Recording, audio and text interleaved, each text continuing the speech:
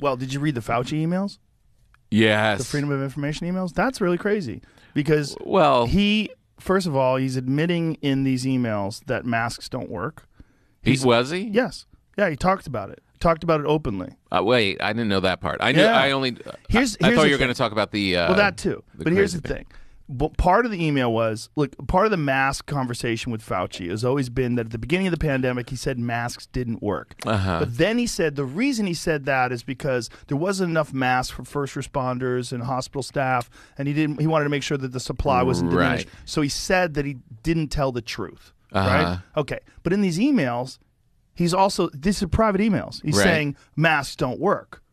For real? Yes. He's saying they're not effective for what you, outside of a hospital setting, that these masks, like for personal use, the kind of cloth masks and paper masks that everybody's wearing, they're not effective. They can't, exactly what did he say? Let's pull it up so we get exactly what he said. But that's not even the big part. The big part is he's talking about gain-of-function research in the Wuhan lab, and he's concerned about it. And thinking whether or not they had paused that and whether they're still doing that. And he's trying to connect the gain-of-function research in the Wuhan lab with this COVID breakout and whether or not that's where it came from. Right. And why is that a big deal? Because they funded it.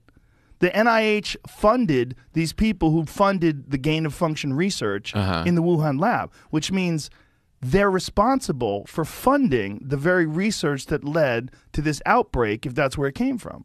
Right. So all this time when he's been saying it came from nature, there's no way it came from a lab. Well, you know that's shifted, right? Now everybody's saying it came from a lab. Right. Right. But then not because confirmed the evidence. Yet. Right. But the evidence is pointing as it's most likely that it came from a lab. But this whole time Fauci's been saying it didn't, but you see in his emails that he was concerned. Well, concerned, but isn't that like just trying to figure out what the information is? Not really. I mean, because he doesn't definitively know either, right? There's a lot of indications, according to the email, that he's talking to another scientist. Right. And the scientist points out the variables or the components of the virus that seem to indicate that it possibly came from a lab. But publicly, he's been out and out dismissing that because he's connected to that research. Because he's connected to the very research they were doing there. It's really complicated shit. It's confused. Because Rand Paul's been grilling him. Have you seen those things? Here you go.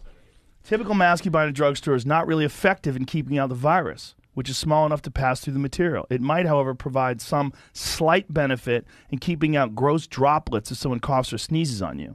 I do not recommend that you wear a mask, particularly since you are going to a very